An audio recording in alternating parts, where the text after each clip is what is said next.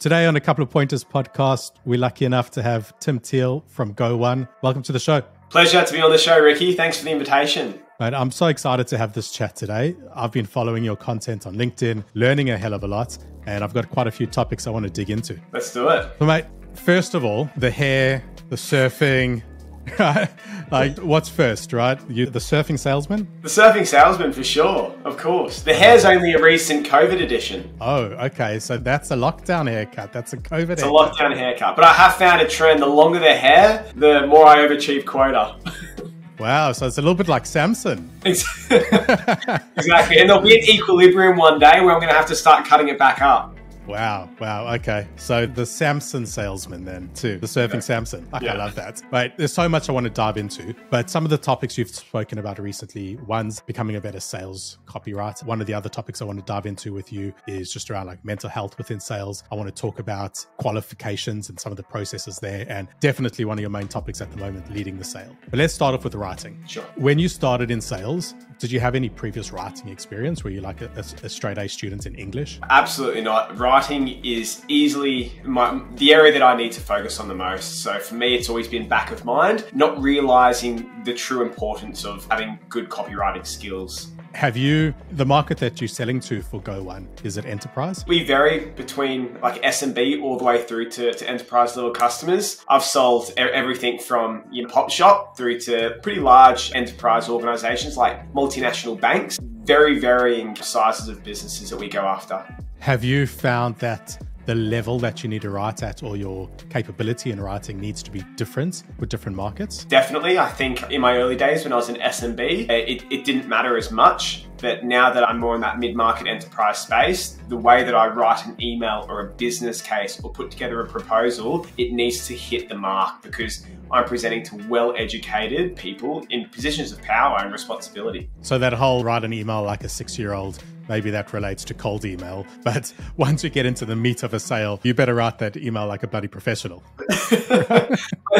I still do agree, though, that the tenets of writing a simple or easy to read email is important, regardless of the market. But I think structure is incredibly key. Having clear outcomes of an email or what the next steps are incredibly important. Yeah, there's that famous quote, and I don't remember who said it. I should look it up. But there's that famous quote that if I had more time, this letter would be shorter. It's incredibly difficult writing a succinct email. Yeah. Do you find that's one of the challenges, is how to pack that impact in a short amount of like words, in a few words? Yeah, that quote just, it hit the nail on the head for me. I find sometimes I'll punch out a really long email and different sections and bolds and hyperlinks. And then I get to the end of it and go, what have I done? Like I've gone back to what I would have been doing a number of years ago or even pre-sales and almost restart the email. And again, think to myself before I write the email, what is the purpose of this email? What is the message I'm trying to get across? What are the actions I'm trying to get out of it? And keeping it back to basic. Now, does Go1 or do you have a specific structure that you now try to stick to? No, but I would be open to hearing what works for others. I find that right now I'm probably more thinking consciously when I'm writing an email,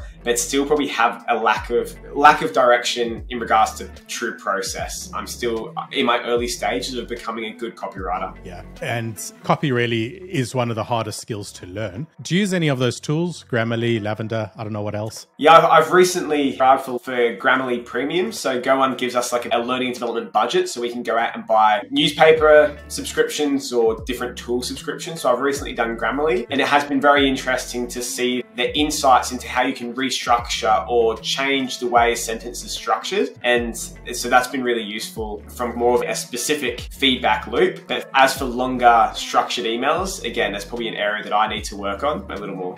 I have some PTSD from Grammarly. I have nightmares. Someone saying, you're writing about this in the passive voice. I'm like, I don't know how to fix that.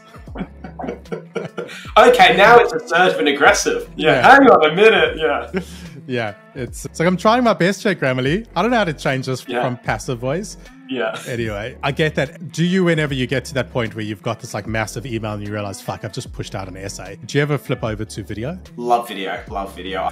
Just before this call, I condensed an email into a short video. And I find I believe video is incredibly engaging. I can then use visual aid to assist in the message I'm trying to get across. And I'd like to think that it's easy for the end person to consume as well. Honestly, to me, everyone talks about video in prospecting, and I hate it in prospecting. Like it's, if I'm not going to read your email, which is going to take 30 seconds of my time, I'm not pushing into a 2-minute 30 video. Fuck it, if a YouTube video hasn't caught me in 7 seconds, I'm out. Like I'm not watching your prospecting video. But when I actually do want to consume the information, it is so much easier to listen to someone talk to me and explain it the way that they understand it, as opposed to trying to get Grammarly to help them structure this into a concise way. And those visual aids to superpower it further down the funnel. Which tool are you using? I'm a big fan of Loom. Yeah, mate, I'm a biggest fan of Loom too. It's the cheapest. It does the transcript as well, so people can read. Like it just post-production, the editing's quite good as well. Yeah, absolutely. Share it off with the team, and I don't need all of that, buddy. If they open it 4 times, create a task in my CRM. Like, never used any of that. No, neither. Simple is better. And I also love how it just unfolds in Slack. Yeah. I just click play and it plays right there. So that's amazing, because people talk about, as we are, email in your sales copy, but video really does fall into that category. Absolutely. Absolutely. And I find that you've got to lean on your strength. My strength is presenting, is talking. So if I can leverage video in an email, which means that I don't have to punch out a long-winded body of text, then I'm all for it. Yeah. What I often do, I write the email because that gives me structure of what I want to talk about as well. It's way too long. And then at the top of the email, I'll say, mate, I've written it below in case you want it, but don't bother reading it. Here it is. And then I pop the video in as well, just because I've already written it. I often get to the video and I realize, like, this should have been a video. So I just leave it all in. I guess that way people get to consume what they want. Now, when you're training up new sales reps, how do you help them with email? I'm still a huge advocate of video. I think when a new sales rep can get comfortable in recording their screen, typically they might start off with the camera turned off, and that's okay in the early days, but having your face there is incredibly important. But getting someone comfortable with video to include in their email, they're having then multi-modalities of delivery. So now they can use hyperlinks to a video, they can use strong body and text using your tables or attachments. I think it's another media that they can leverage. Of course, it's probably more so the barrier of confidence that they have in jumping in and doing a customized video. As for emails, again, it probably varies from someone's level of copywriting skills. So of course we have sales copywriting, but there are better people in our organization with zero sales experience that could write a much better email than I can. So depending on a new sales rep, whether they are young within their career or mature and they have good copywriting skills, it's all dependent on their level of proficiency ultimately. And it's so important that you mentioned there's other people in the business that can write better. I always believe like writing is so important, and you can't leave the success of your business to the writing ability of your most recent junior hire. If you've got marketing, you've got senior leadership, they should really help craft the messaging that your team's using.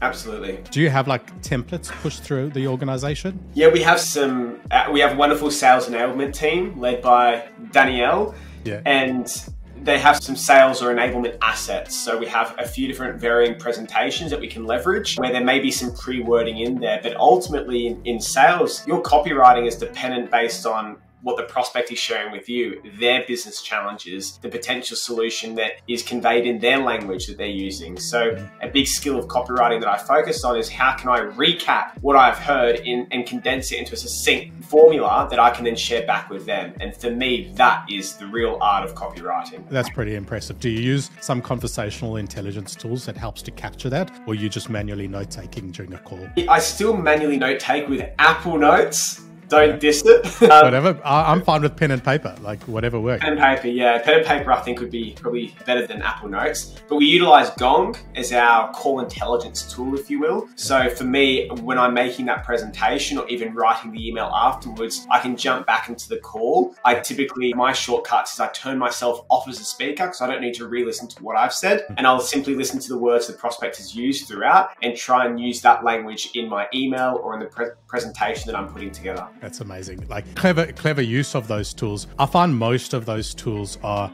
very expensive, fancy call recorders. And the use case that you've just spoken about is one of the great ones. Go back, review your meeting, pull out some language. I also like to get their tonality. Right? Nothing worse than when you bang out this massive email and they write back with 3 lines. Yeah, looks good. Yeah, let's talk on Tuesday. You're like, wow, okay. Probably they weren't that interested in reading it all. Yeah. Amazing. There's so many golden nuggets there that I could take out of it. And if I was to summarize, it's just like practice that writing. It's actually one of the few skills I do try higher for. I'll teach an SDR to do anything. But teaching someone to write well is very challenging when you're ramping up an SDR, because there's so many skills to learn. Like in a year, you have to go from 0 to genuinely hero. There's so much to learn to be an SDR. And writing is one of the things that I just find takes time. I'm married in for it, by the way. I was so bad of a copywriter that my wife's a copywriter. One of the skills I was like, no, almost like Game of Thrones, right? We're going to have to merge the bloodlines. I'm with you there. Not so much my partner, but my brother is an amazing, he's a published online author. I wish I had some of that skill, but absolutely not. Amazing. Now, moving from that writing to leading the sale, because those two are intertwined, right? What are some of the tips that you have for how an account executive can lead the sale? So I think the biggest part of the sales process that I'm most passionate about, and I appreciate it's probably overkill, is the discovery. The discovery is where you are able to dig in for all the information that you need to ultimately start to lead the sale. Without a good, solid discovery, I believe, you won't ever be able to lead the sale, even if they have strong interest and you're near the end of the sales process, because you're leading that sale blindly. And I think coming back to trying to understand the information around the decision-making process and understanding if you've got that process and it's validated and you think it's credible, or even if you think you've got a rough process and you're not sure, it still needs some validation. Because I believe that once you go through and you do a product demonstration, if you're going to go through a trial, if you're then going to start pulling in multiple stakeholders to then drive a business case or take to the execs, you need to know those stages, which ultimately form what the next step is going to be at each stage of the cycle. I think a really big overwhelming terminology we use is a mutual close plan. When I hear those words, I feel like it's a shared document and you expect the prospects to go in there and to type away with you. And I just don't think that happens that often. But when we're talking about leading the sale, it's ultimately like a mutual close plan when the prospect doesn't even know it. We know what the next step is. You've got it mapped out yourself already. There is a close plan in place. It's just, we're not using that fancy terminology, which can often be a little bit daunting. I know it feels daunting for myself. Those mutual close plans, mutual action plans, I think the new term that people are starting to use is mutual or joint impact plan or mutual impact, all of these terms. But I love what you're saying there about leading you don't often get your clients to engage on those mutual action plans. Maybe it's more prevalent in enterprise sales where there's buying committees, where there's a lot of stakeholders, and by putting it in front of them saying, look, all right, we definitely want to get some input from finance. Let's make that part of it. And we as the seller and you as the buyer or as the champion within the buying team, we're going to work together to go approach finance to get their input. And then we need to look at how it's going to integrate from the IT perspective, whatever it might be. Complex sales, year-long sales cycles, love a mutual action plan. But yeah, being able to lead it, you mentioned the discovery being the most important thing. I am such a firm believer that the discovery process is the sales process. If you do a good discovery, all the rest is just facilitating the deal. All of it. Real key good discovery is where they realize their gaps, their challenges. You've helped them uncover that. Maybe they weren't clear in their head. And you have all the ammunition you need to be able to decide if you are able to help them or not. What framework do you use for discovery? I've probably formed a bit of a combination of my own. So, of course, you've got the classics like BANT, MEDDIC. I want to hear the Samson Surface Salesman's qualification methods. Look, pretty rough. I think I've got an Apple document and it's called my discovery template, which I duplicate every time I jump into a new discovery. And I've probably got 10 to 15 topics that I have there where I will then punch in my relevant notes. And it just helps me facilitate the conversation and know where to go. I don't follow it in any particular order, but for me, it's a list of the information that I need to get out of that initial call.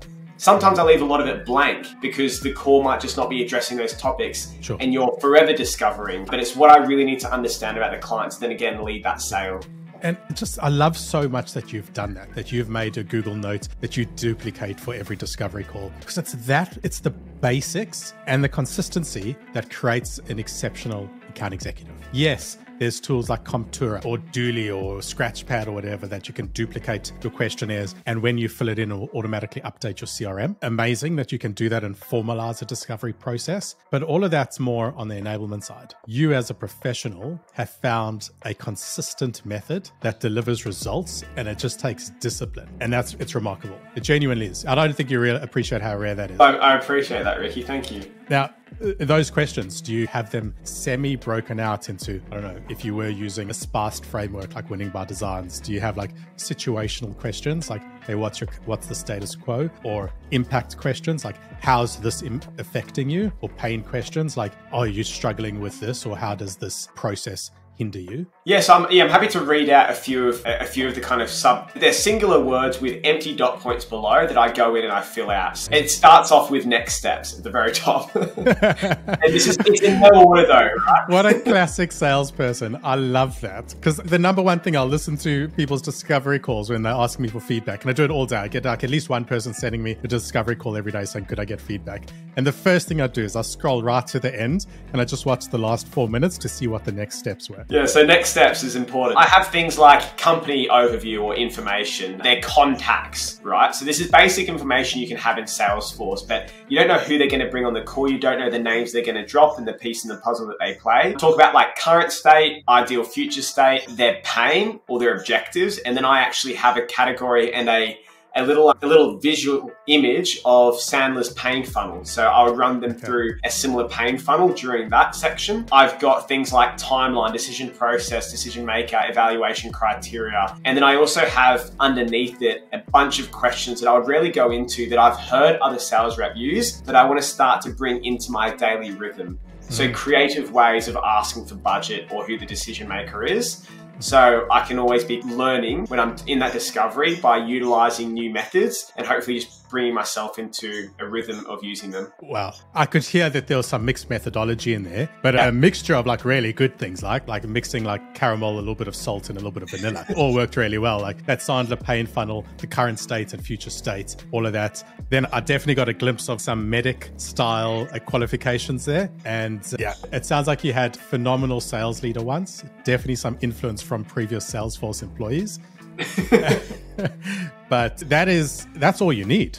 It sounds simple, right? But if you were able to extract that information in a discovery call, you would know very clearly if your solution is able to help them and how to help them. Really good. Now, your current sales process, how many stages is it? Like currently, how many meetings are you having to get to a point where you're happy to commit it to the pipeline? And how many meetings until like you actually have closed one and you're no longer on the account? Yeah, look, I think, and again, this might just be the stage of where GoOne is at, but I've got deals that I've been working for 12 months plus that I've had 20, 30 meetings plus with over a very long period of time. Then I've got other meetings where I might have 5 or 6 meetings with different stakeholders, and then it goes all the way through to close. Of course, within that, you have mini projects, like you've got identifying whether or not we meet their IT criteria, right? Yeah. So you're then connecting with their IT and their implementation team and to see if we're the right fit. So I almost like to think that, and you nailed it and I kind of skimmed past it, but the discovery is a sales call and everything else is delivering on the project, basically. I find that you have all that information you need. Now it's about trying to take it from the start to the finish,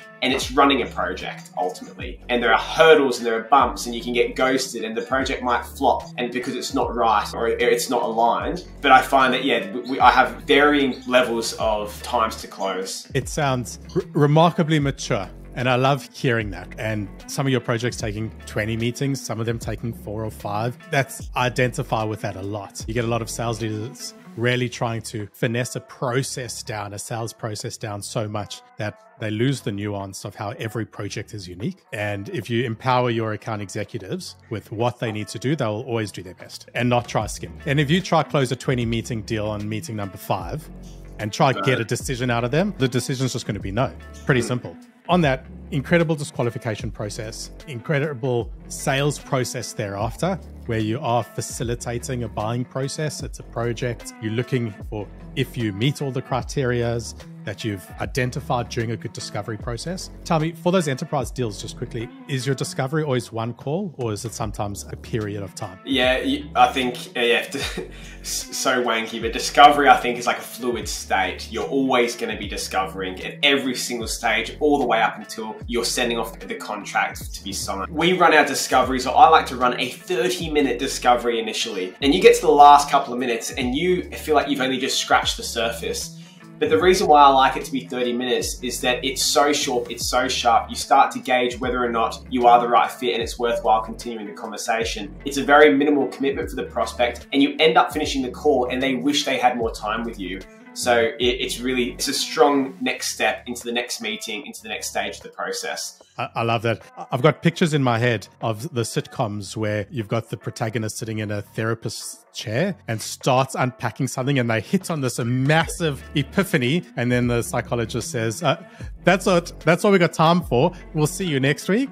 But I like that in a sales process, because they should want to be unpacking this. They should be wanting to discover the answers. How do you qualify out? It's something that I'm now working on. I've had a big issue of having a big, fat, ever-growing pipeline, and I don't want to ever let anything go. And I think that most reps that have ramped have experienced that feeling. And now I'm starting to focus more on spend more time on a smaller number of opportunities, not a smaller time on a larger number of opportunities. So right now I'm going through Sandler training. I've never really had formal sales training, so we're going through that together at the moment. And they're very big on qualifying out, and I'm really keen to start utilizing that as part of my process.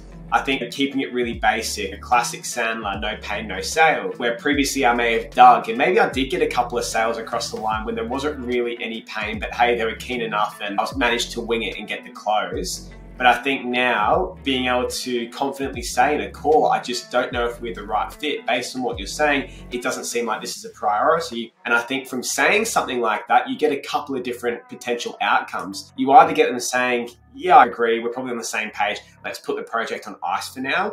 Or they come back and say, no, it's because we've got, and they tell you what the real pain is, and then you lead your way from there. So I think obviously understanding if there's a pain, if there's a strong timeline, and really openly telling them that you don't think there's the right fit, and giving them an opportunity to convince you otherwise. I think you're respecting your own time, you're respecting their time, and you're not just trying to, push shit uphill with a stick. I appreciate that is a real mature sales process to take. And I also get it does take time for sales professionals to get there, to be willing to let go of some of that opportunity that sits in their pipeline. They say, actually, that's noise and it's hindering my performance on these accounts that can close. Our biggest customer is a customer I try to fire. I try to fire them. They were pushing for a particular kind of outcome. And I said to them, look, it seems to me like you rarely want this kind of outcome. And what we're giving you is this process, which we think is the most robust process to ultimately deliver that kind of an outcome. But you want to be there right now, and that's not something Pointer can do for you. Maybe another agency will be able to do that. And I think it would probably be better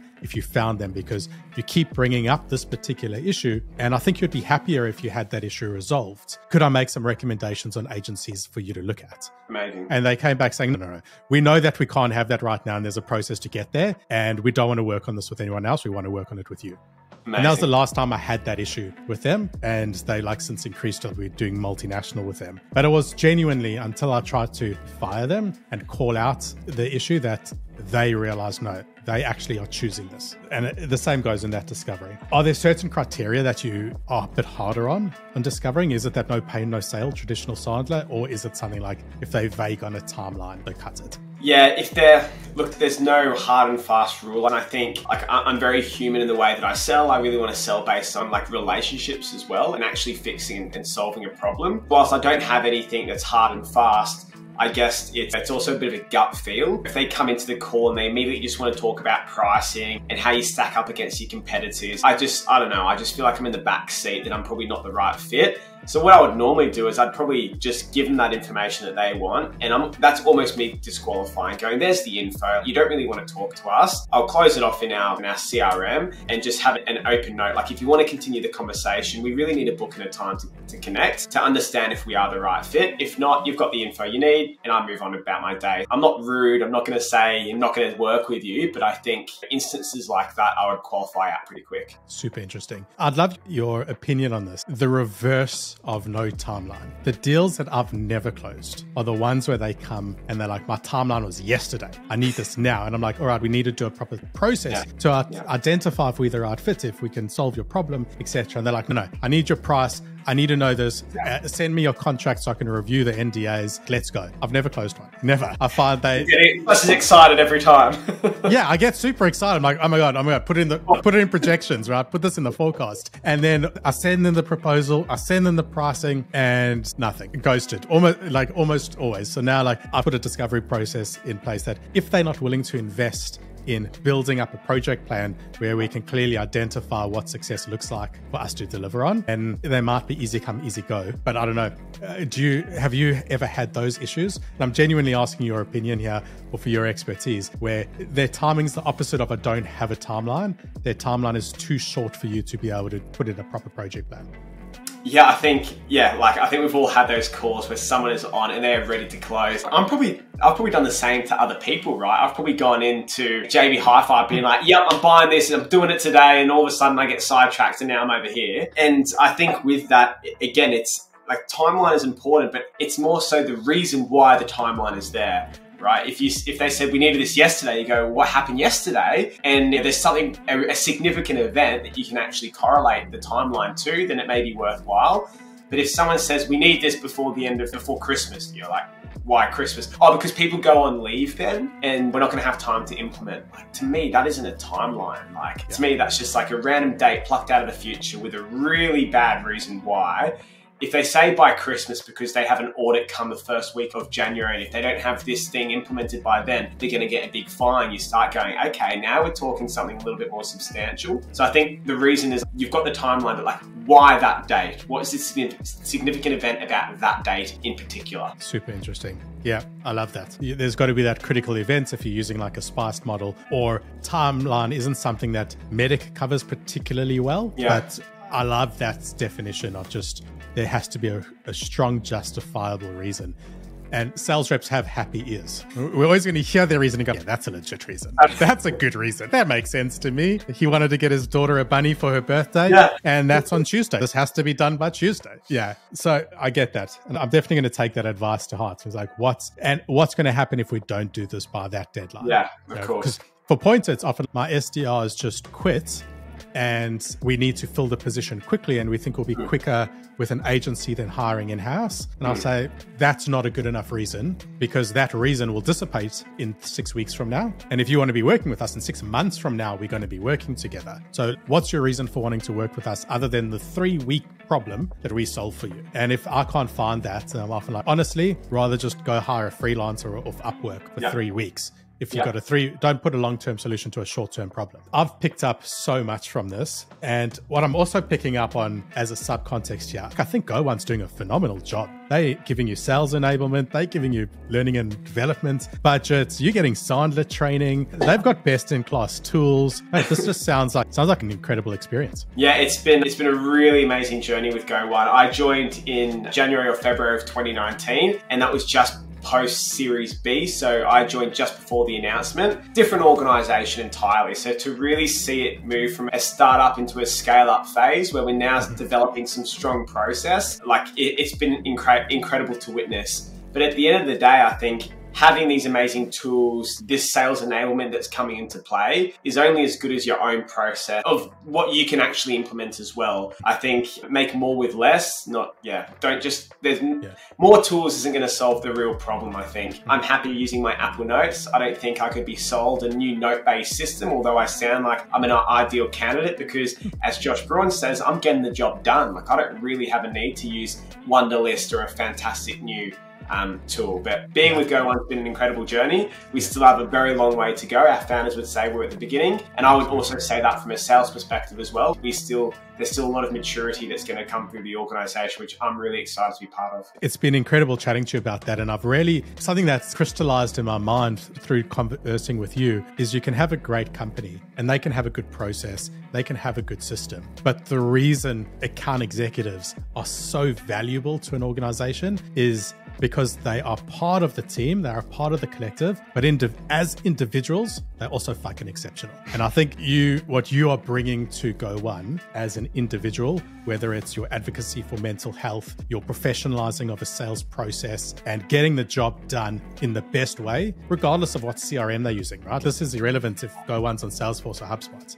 Yeah. Right? Your process is a professional process that facilitates closing good deals. And it's great to see that. And it's really just refined in my mind how important it is to have talented account executives, and that systems won't solve everything. Oh, you're incredibly kind, Ricky. You're making me blush. If somebody wanted to catch you online, where would they find you? And if somebody wanted to catch you out on the waves, where would they find you? Yeah, look, just straight on LinkedIn. Ping me and message me on LinkedIn. I'm always open to a conversation, a virtual or a physical coffee. And out in the water, primarily at the moment, Bondi or Tamarama or Bronte, the eastern suburbs of Sydney at the moment. But I am a Newcastle born, bred and raised surfer, so don't hold that against me. All right, I wouldn't know the difference, but I am in Bondi often, so maybe I'll see you out there. But it's been really so educational for me. I'm sure our listeners have picked up a lot as well. And fantastic to see leaders like you coming through. And hopefully the sales community in Australia has many more years worth of learning from you. Appreciate it, Ricky. And of course, kudos to yourself as well. You share some incredible content and definitely a milestone ahead of me. Okay, we'll chat again soon. Sounds good. Take care. Bye.